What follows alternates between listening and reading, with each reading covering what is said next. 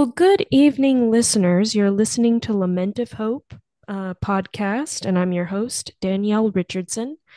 And I am very excited today. It's kind of a special treat for me because I'm such a fan of TV shows from like the 1970s and the 1980s. I guess I'm an old soul in that way. I really don't watch a lot of new TV shows. I just like all the old ones. Um, but a TV show I enjoyed was All in the Family as well as Maude. And my guest today is actually Adrienne Barbeau, and she played Carol Traynor on Maude, the daughter of Maude.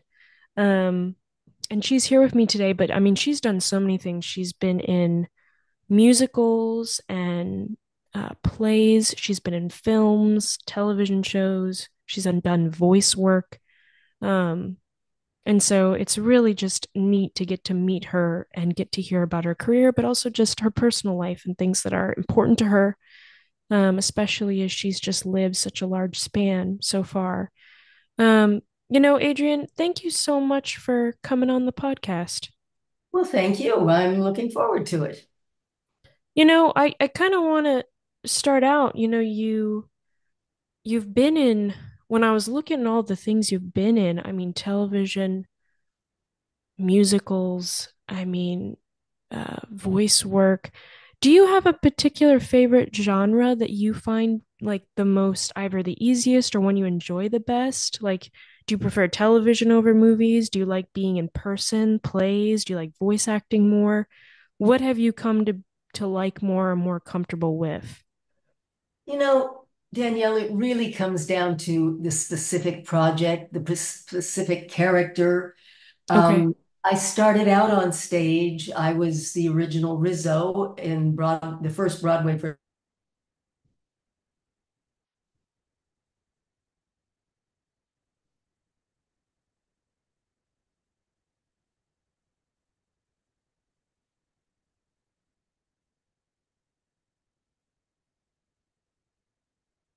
of Pippin.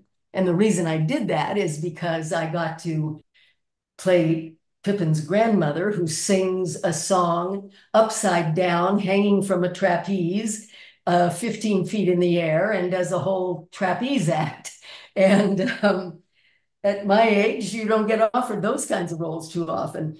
But these days, if I had my druthers, I'd be doing film or television or voice work, primarily because I'd rather get up at 5 in the morning and go sit on a set all day than have to get my energy up to go on stage at 8 o'clock at night. That's a sort of a pedestrian reason, but truly it does come down to whatever the project is.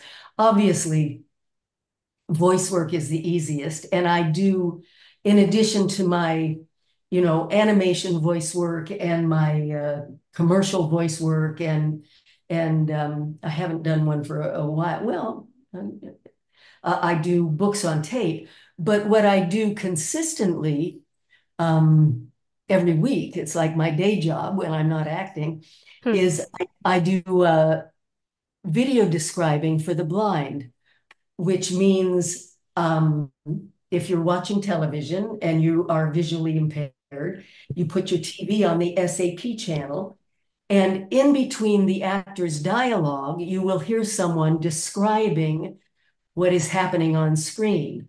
Hmm. And if you're watching SEAL Team or SWAT or Evil or a lot of the Nova shows or many films, um, you'll hear my voice describing what's going on screen. So, something like he turns to her with a furrowed brow, he pulls out the gun, or the victim is on the ground bleeding, or the camera moves in on such and such.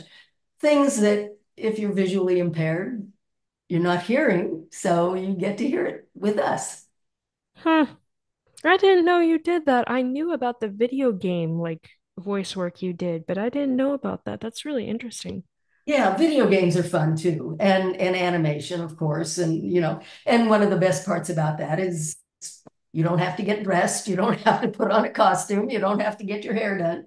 Uh, so there are different reasons for taking different jobs. When I'm not acting, I'm writing. I'm working on a screenplay right now, but I have 5 books published. And Yes, yeah. so I just, anything that keeps me busy that I love. I mean, you've done so many things. Do you ever kind of sit back and are you ever wondering, like, how did I get to do all this stuff? Because I mean, as you said, you're an author, you're a voice actor, you're an actress, you've actually done stage, you've done musicals. I mean, you've done a lot of things where a lot of people are usually just one genre or two, but you've gotten to do so much stuff. I mean, how does that feel that you've done all of those things? Is that something you're proud of, or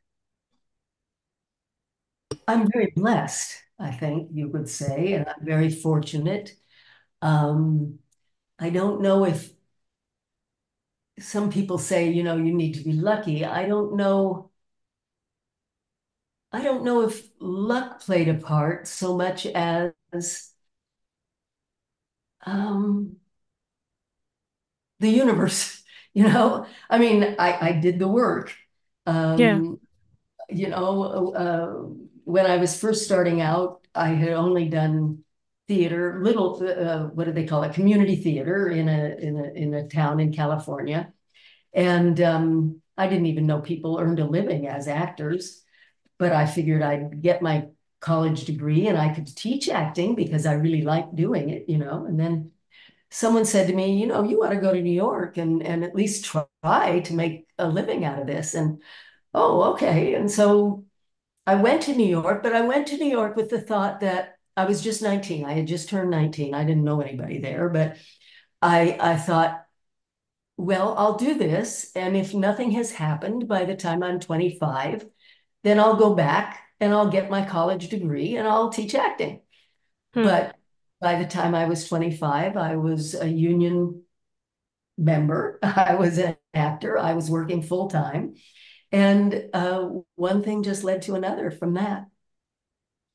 How do you feel about just the change in cinema over the years? Because I know, some people are, like really happy about the changes in cinema and story development and cinematography and all of these things.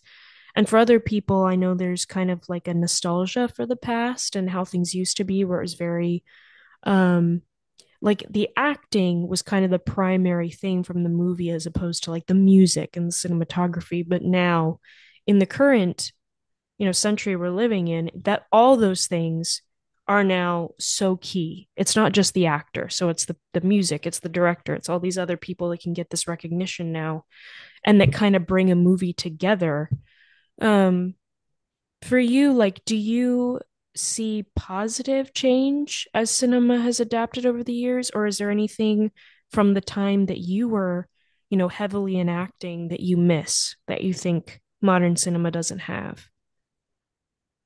I'm really not the person to answer this question. I don't go to the movies very often. I watch primarily international television series from Sweden and Denmark and France and Italy and Germany. And Oh, wow. I don't really, I don't, I don't think in those terms. I don't think. I don't watch. I watch absolutely. I can't think of a network. Well, I do see these things because I'm voicing them I'm audio describing them, but I don't watch much network television. Um, I really don't even, I never even thought about it. Uh, the one thing I am aware of is there's so much more product out there because there's so many more outlets, all the streaming services and everything. But Yeah. differences in filmmaking and differences in the final product, I'm not the person to ask. Do you have a favorite type of story? Like, I know you mentioned you're doing screenwriting right now. Um, what do you think makes a good story? Oh, well. logic, uh, believable characters, um, uh, and a good story, a good through line. um, I tend to be attracted to espionage and action adventure and spy thrillers, and Hmm. I'm not big as an audience member on comedy. I avoid horror films unless I'm doing them. I don't like watching them. uh you know I one of the one of the shows that is on right now that I absolutely love, I think it's on Apple TV, is Slow Horses, uh, because the acting is just incredible. I am I am very taken with good acting, Hmm. uh, but it's hard to shine as an actor in bad material. So, um, it's always exciting when I come across something where I want to see all 8 episodes of it. Or I'm thinking about, I just mentioned to a friend the other day, there was a Paramount Plus show on maybe 3 years ago called The Offer Hmm. with with Miles Teller. It was basically the story of Al Ruddy producing The Godfather, and it was so well done, and it was so fascinating.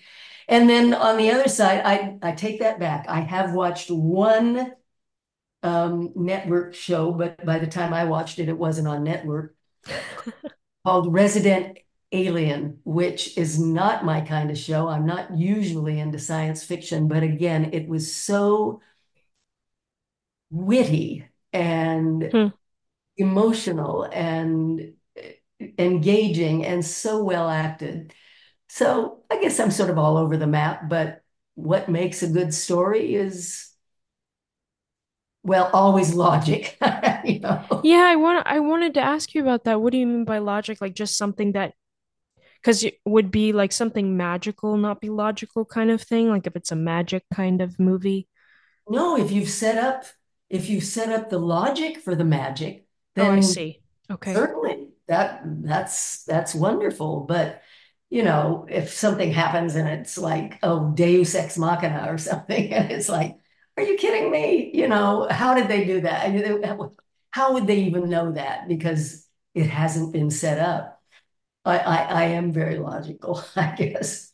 Um, I'm also attracted to scripts that don't have any typos in them, and that are grammatically correct. And I can't tell you how many times I get a script and it's like, you know what? If the writer didn't care enough to at least put this through spell check or through grammar check, I mean, come on, have some respect for your audience. That's a totally different thing. That's has nothing to do with artistry. Well, maybe it does have to do with artistry. It has nothing to do with talent. It has to do with the basics, I guess. And it just happens to be one of my pet peeves.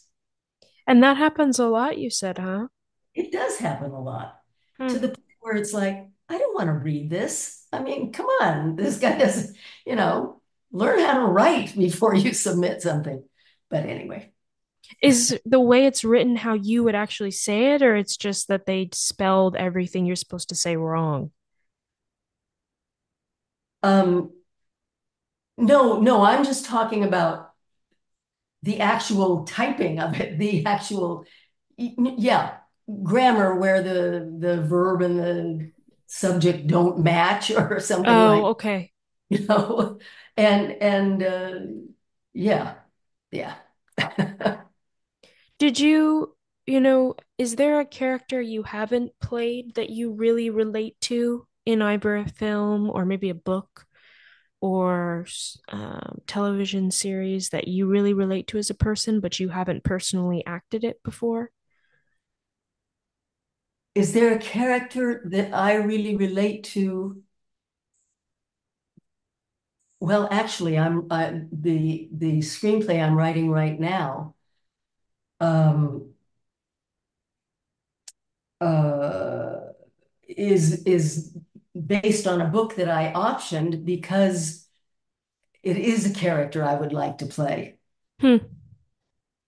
What kind of character is it? I mean, are you allowed to say or Well, she's an older woman who is in jeopardy, and that's all I'm going to say right now. like Jeopardy the game show or Jeopardy No, in no, no. She's danger? in Okay. jeopardy for her life. Oh, wow. It's intense. So it's going back to like the sabotage mystery thing you were talking about. Yeah. Do you think like your life, do you think has been kind of like that? No, my No. life. I have not been in jeopardy. No, no, I don't believe so. What do you think was the most exciting time of your life? The most exciting time of my life. Well, I love the 70s, doing Grease, doing Fiddler first, doing Grease, coming out to LA, doing Maude, meeting John Carpenter, who I eventually married, starting on my film career. Um, but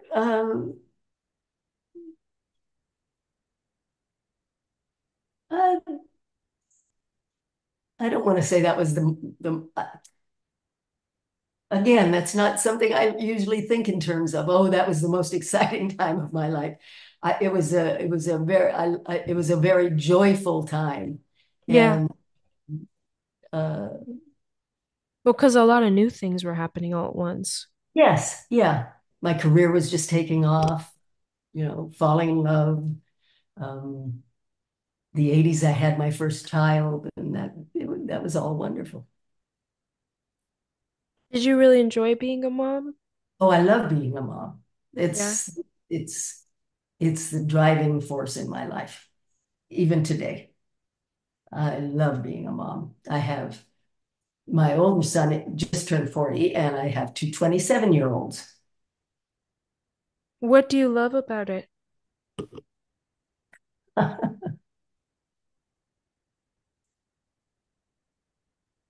love them, and I love the love I get back from them, and I love caring for them and watching them become the people they have become. And um, I can't think of anything I don't love about it. So, how about like hard? Is there anything hard about it? Uh, there have been times when it's been hard, when they've, you know, yeah. Uh, there's been times when it's been stressful because they might be going through something that, um, I'd like to help them through, but it's something they have to go through on their own. Yeah. Uh, but it's been wonderful. It is wonderful. When you were growing up, how was your childhood? Was it similar to how you parented your kids, or was it really different? I really don't remember much about my childhood until I was about 12 years old. And then my parents divorced, and I don't think I am parenting in the same way. Um, I think I have a lot more. Well, my father wasn't around a lot, so uh, they were my parents were both loving, and but I think I probably have a lot more patience and understanding uh, than maybe I experienced from my parents when I was a child. Hmm. Uh, Do you have a memory of your childhood? Maybe, when you said you started remembering things when you were 12, is there something that sticks out to you about it? Well, I used to spend my summers on my grandparents' grape farm. My mother worked and my father worked, and this was before they had separated. And so when school was out, my sister's 6 years younger than I am, so I went there for the first 6 years by myself. But my sister and I went down to my grandparents' grape farm. They had 20 acres outside of Fresno, California. And we spent the summer on the grape farm, uh, helping my grandmother cook and not really going out into the fields with my grandfather very much because it was always 103 in the summer. But I have memories of my grandfather coming in at the lunch hour or when it got really hot uh, to watch Hopalong Cassidy. And my grandmother and I used to watch a show called It Could Be You, where they reunited somebody in the audience with somebody from the old country. And of course, my grandparents were from the old country. And so we would sit there and cry. And on the weekends, my other relatives would come in and we'd have the gathering. And the women would all be in the kitchen cooking, and the men would all be in the living room playing backgammon. And so I do remember that. And I spent my days sitting under a water cooler because we didn't have air conditioning, um, listening to Armenian records and writing. Now by this time I'm 11 or 12, but I used to write plays and send them to my best friend back in San Jose. Or no, Wow. I guess that was San Mateo. We hadn't moved to San Jose yet. Um, you know, and I have since had them sent back to me, or I've unearthed a couple of them. The Secret Life of Kenny Turner. I think Kenny Turner must have been one of my classmates. Oh my goodness. um, and reading. From a very young age, I found the library, and because my father's business had him transferring many times before I finally settled with my mom in San Jose, um, we would always move at the beginning of summer. And so I'd be in a new town for 3 months with new schoolmates and not knowing anybody. And so very early on, I started going to the library and reading the Black Stallion and the Black Stallion Sulky Colt and the Black Stallion Revolts and Son of the Black Stallion and the Nancy Drew mysteries. And Mm. there was another mystery series too. Oh, the Hardy Boys. I guess I read the Hardy Boys. I don't quite remember.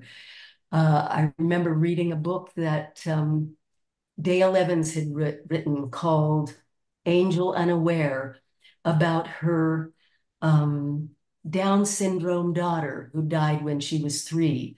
And it was written as though her daughter was writing it to God, I think, and talking about her experience on earth. And I feel like the last line of the sentence of the book was, and now, God, may I go and try my wings.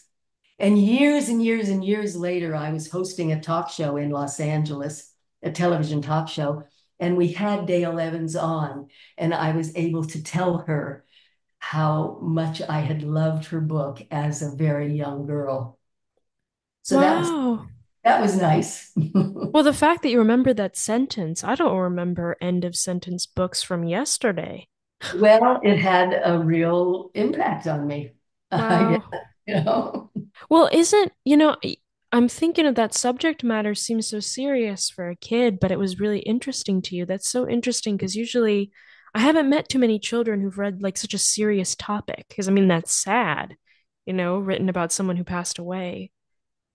Yeah, I don't remember much else about it, but it was a very uplifting book, if I remember correctly. Hmm. Uh, but anyway, the Black Stallion I do remember because by the time I was in, I don't know, 6th grade, 5th grade or 6th grade, on the playground at on our uh, breaks, lunch break and our recesses. I was the black stallion, and I had a group of friends who were the other horses. So This is you were going. really imaginative. I guess I was. I guess I was. I never thought about it like that, but um, at least when it came to the black, well, I mean, I was just imitating what I had read. Were you really close to your grandparents? Um, Yeah, I would say so. They didn't speak much English. Oh, Um, okay. I mean, I love them both dearly, but it wasn't like we had long conversations. Grandma showed us how to, we made Armenian bread and we made all the Armenian dishes. And I don't remember any specific conversation. We certainly weren't discussing anything personal or deep because we didn't speak the same language. Hmm. Did your mom or dad speak Armenian? My dad is from Canada, or my dad was born here, but his family was French Canadian from Quebec. Okay. And uh, I'm sure my mother must have spoke Armenian. She didn't certainly speak it, in the house with us because there was nobody to speak it to. But the fact that she did when she was growing up. So these were her parents then that you were talking about. Yes, yes, Okay. yeah, yeah. What was your mom like when you think about her? She was a very strong, independent, life-loving, loving individual who was who died when she was 81 years old, and she was still working 4 jobs and taking dance classes and going to the theater. And um, she loved life. She loved her kids. Uh, but she was the first. She was the first one in her family to marry outside of the Armenian church. Hmm. She she married what in Armenian is called an orard, a white man, because my father was not Armenian. And she left home. And she's really, let me think about all the other aunts and uncles. She's really the only one who left the Central Valley, who left the Fresno area. Um, so she was independent. She, uh, if I remember this story correctly, and I could be wrong, but she was very bright. She had registered for college and then found out that I don't know if her parents had to take a loan or they couldn't afford it. And so she never went to college. Hmm. But she worked all her life. Uh, I think her last, for the longest time, she was in the accounting department for the San Jose City School District. Um, yeah, that was my mom. Did you have like any personal conversations with her as much or not? Because another thing too I've noticed is I've interviewed um actors and musicians or what have you from like the older generation. It wasn't super common to have like such emotional conversations with your parents. I think now there's a very big emphasis on connecting emotionally with your children, but back then that wasn't so much the focus. Yeah, no, no, we didn't have. She may have told me what to do. You can't date that guy and you're not wearing makeup until you're 16, whatever like that. But no, there wasn't a lot of touchy feely. Did you find that hard? Or is it not till later that you really thought about that? No, she was strict, and I mean, we weren't allowed to leave the house on Saturdays until the entire house was cleaned. And and yeah, I couldn't wear makeup, and she had she had something to say about some of the people I might have wanted to date. Um, but yeah, she was strict. Yeah. Were If you how if something really went wrong, she used a wooden coat hanger, you know. yeah. How But about your that was that that was that that was that decade. yeah. How about your dad? My dad was working. My dad, he was very low key, and he didn't do much. What's the word? Disciplining, and then when they separated, I was 12, and I only saw him every couple of weeks, and uh,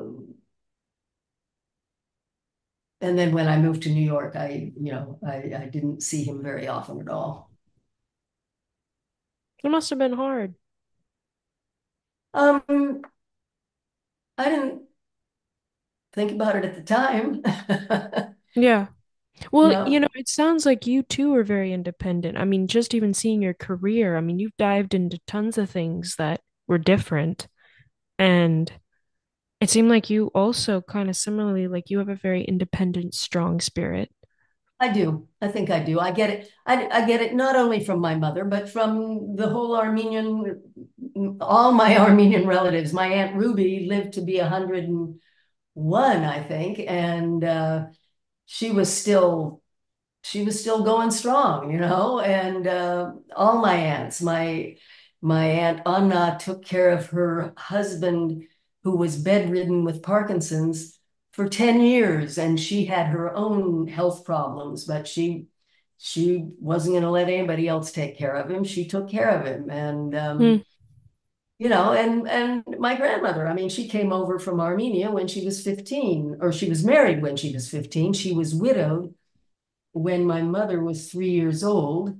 And then she eventually married the man that I knew as my grandfather.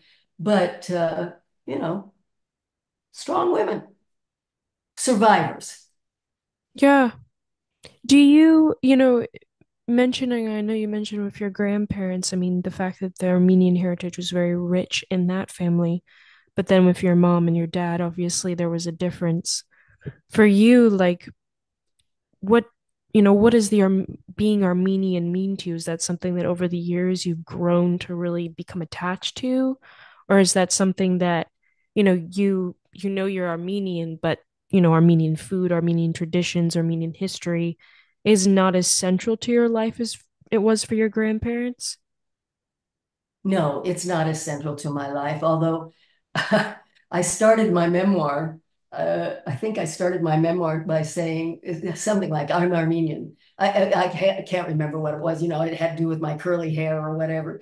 But when I was growing up, nobody even knew what an Armenian was, Hmm. Uh, it's only been in the last, what, 15 years, 20 years that, I mean, truly, it's probably in my mind, it's probably not since the Kardashians came on the scene that people really knew what an Armenian was. And then what they know is not necessarily what I knew of Armenians. But I am I am connected to the heritage, I think, just in terms of the strength and everything. I I'm not a big Armenian food eater, but then I have very strange eating habits anyway. So and I wasn't raised in the church or anything, so I don't have that kind of a background. But the suffering that the Armenians went through, uh, what do I want to say here?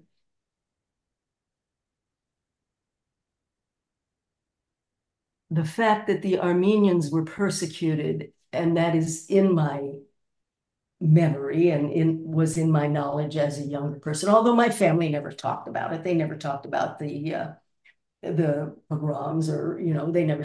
I had a cousin's husband whose mother had escaped, and the story she told was so unbelievable.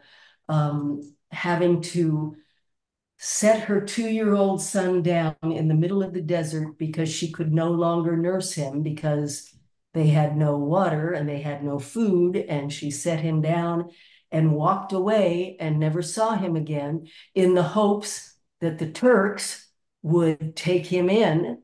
And then she was kidnapped by the Kurds and forced to work in the opium dens.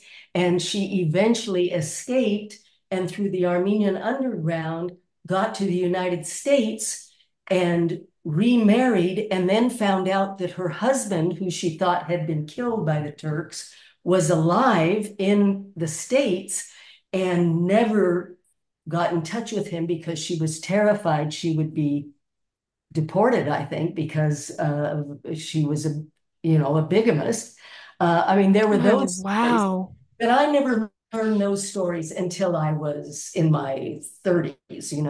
So I didn't grow up with stories of the Holocaust, the genocide, but I was aware of it. And one of the things I always remember thinking was, how can anyone who has experienced what the Armenians have experienced, or what any culture has experienced if they've been through a genocide, turn around and persecute any other religion, or any other culture? Because oftentimes I would see even Armenians that I knew, talking down about other cultures. And I think, how can you say that? We're all the same. We're all the same. We've all, anyway, I'm getting way off. So let's move on to something else. But No, no, that's true. It is, I think it really shows that just people in general were all fallen. You know what I mean? Like, just we're so quick to forget the pain and suffering we've gone through, and then are quick to turn around to other people who are suffering and say something wrong. You know what I mean? yes, Yeah. yes. Anyway, what else? Well, I was gonna ask, I know, like, obviously, I mean, you didn't go through the Armenian genocide and you heard this, but I mean, you must have gone through hard things in your life. Is there a particular time that you found really hard?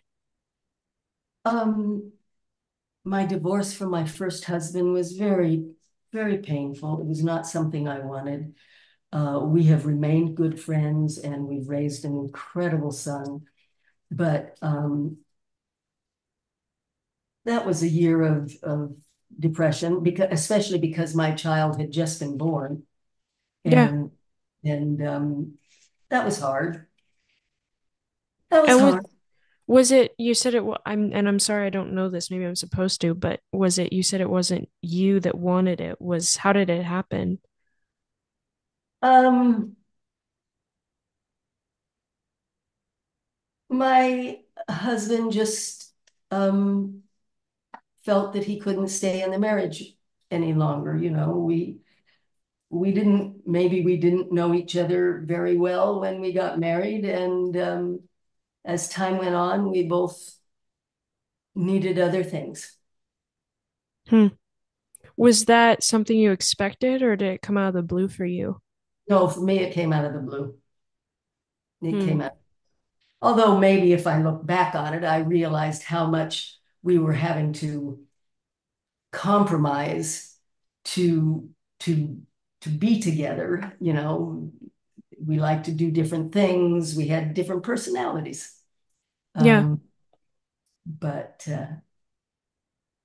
I loved him dearly, and that was hard. But you know, as a friend of mine said, when I first said my marriage failed, a friend of mine said, your marriage didn't fail. It worked for, 7 years or 5 years, however long it was, and then you're going on to something else. So, um, and I did. And because you married again, right? Yes, yeah. Did you ever expect to marry again after that? I didn't know. I didn't expect to. I was certainly, it didn't matter. I mean, I wasn't looking to get married again. But somebody asked, and it seemed like, yes, this is right. But that too ended in divorce, didn't it? Yes,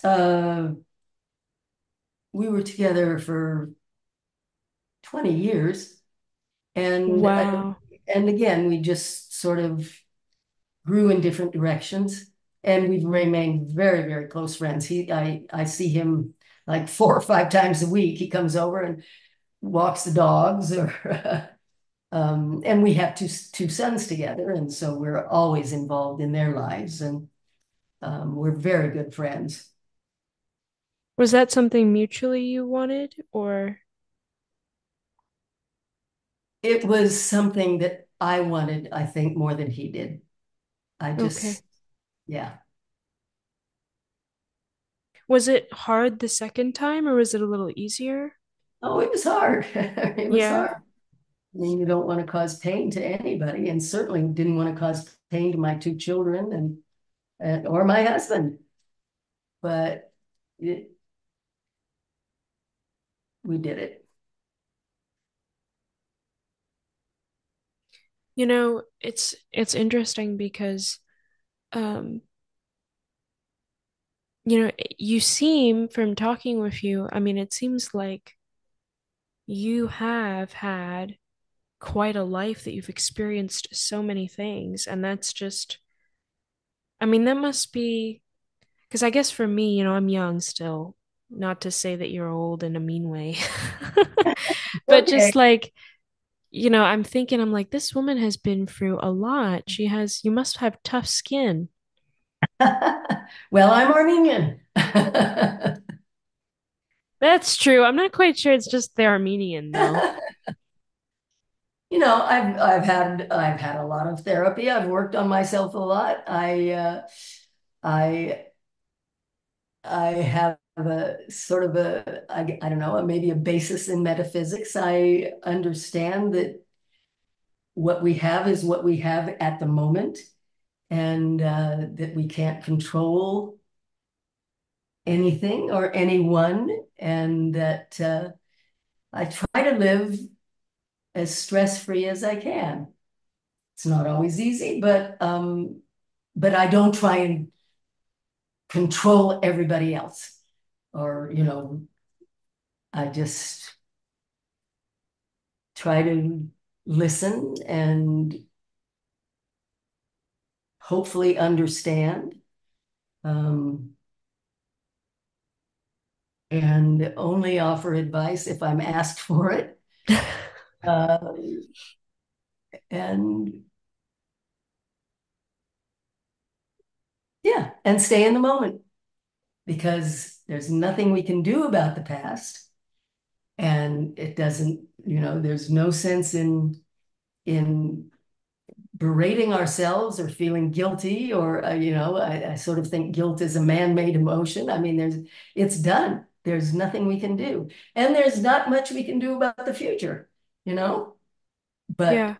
what we have is now, and so I try to live it with love and in the moment. And the only thing I ever really taught my children was treat other people the way you want to be treated. Do unto others as you would like to be have done to you, or whatever.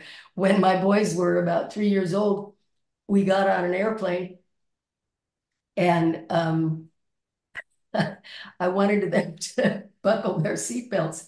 And I said, okay, what's the golden rule on the airplane? And they said, treat other people the way you want to be treated. I thought, well, that's one of the rules. Did they oh, it was right in the tip of my tongue. I was thinking. Oh, that's what it was. I was gonna say, you mentioned earlier not growing up in the church. Do you have, like, currently now, do you have like a spiritual practice or religious in any way, or not really? I'm not religious in terms of a church. Right. Uh, you know, I I don't know. I mean, I have a spiritual life that I couldn't even explain to anybody else, but I sort of believe in the universe and in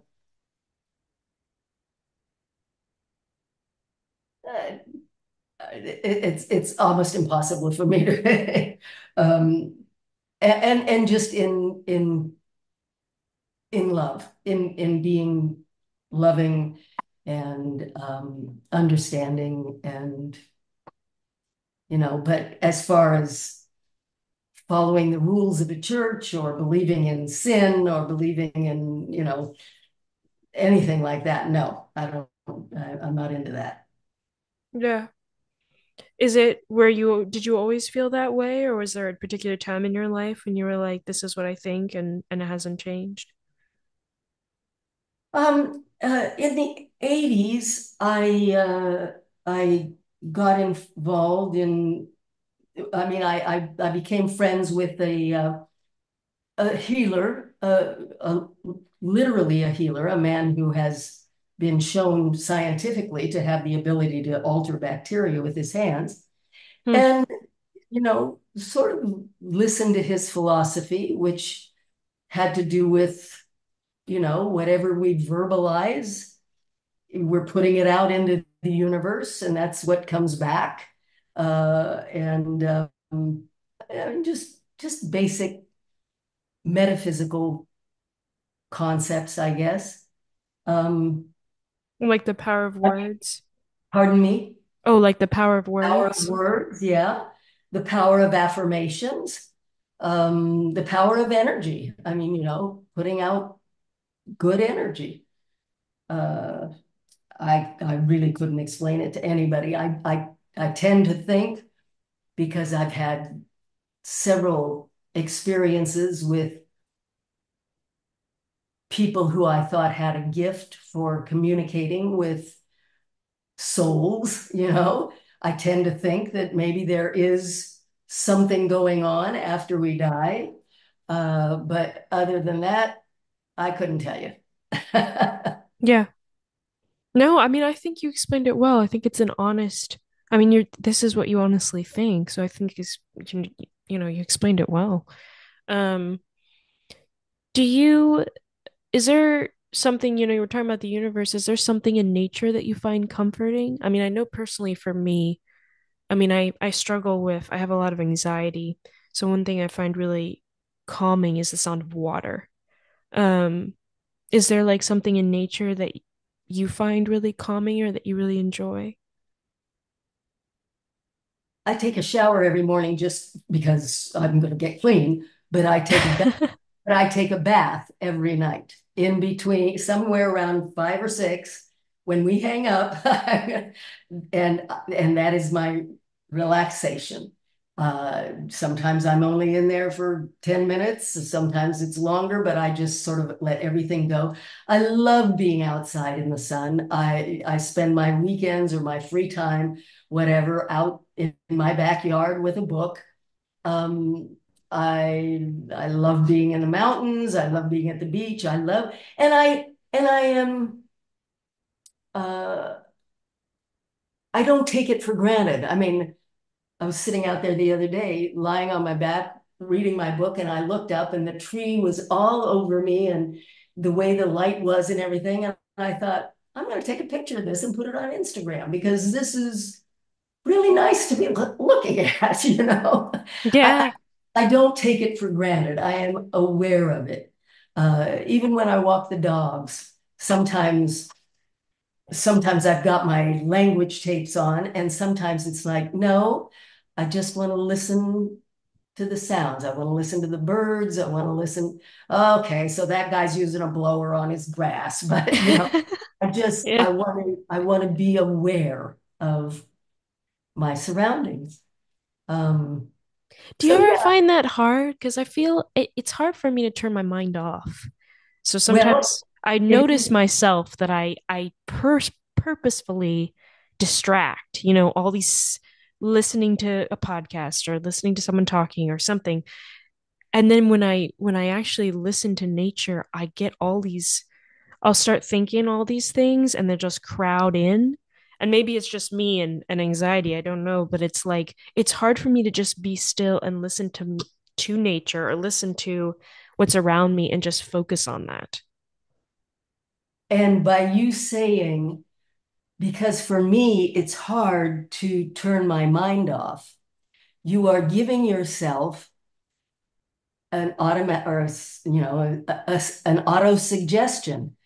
And so if you could say, in the past, it's been difficult for me to turn my mind off. It's just like when people say, oh, I have trouble remembering names. Well, if you keep putting that out there, your brain's going to say, okay, I have trouble remembering names. Hmm. In the past, I've had trouble remembering names and put that away. That's one of the sort of metaphysical philosophies I was talking about. I don't find it hard because I just move my mind.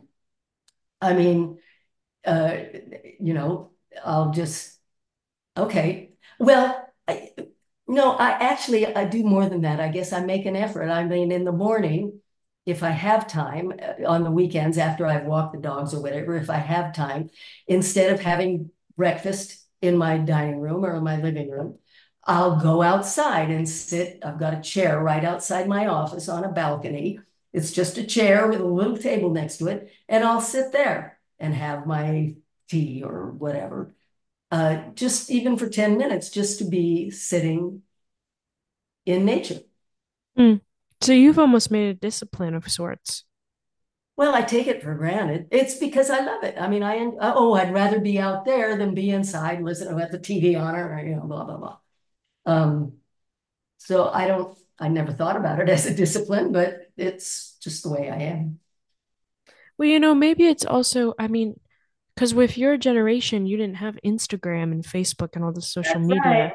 That's But right. young people now, I mean, we grew up with that instantly.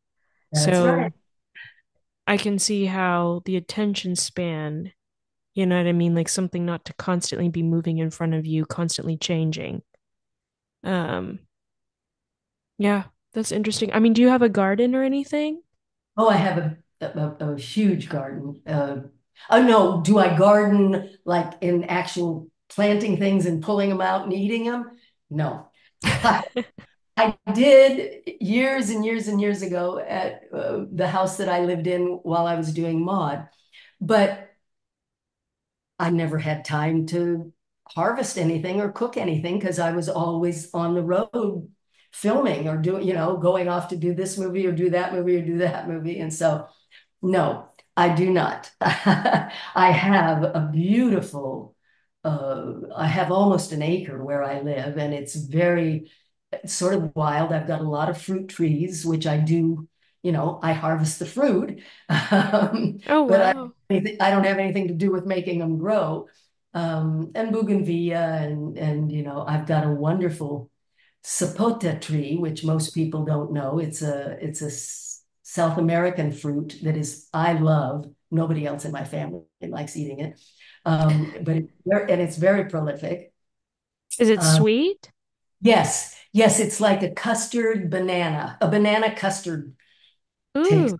and it's the consistency of a soft custard. They're wonderful. They're wonderful. I've got a couple of those. I've got a couple of avocado trees, which I have to fight the squirrels for. I've got pomegranates, which again, I guess I fight the birds for those. I've got grapefruits, which are great, but I can't eat grapefruit anymore because it gives me, it damages my heart, my esophagus. Um, Oh. but, um, but yeah, I do love to go outside and just sit there and read. That sounds really nice. And you can eat fruit while you're reading. Yeah. Well, I want to be respectful of your time. I'll just ask you one more question. In the time that you've lived and the things you've seen and experienced, is there something about the world that if you could change? I know there's many things, so don't be intimidated by the question, but if there was one thing you could change that was in your power to do, what do you think you would pick?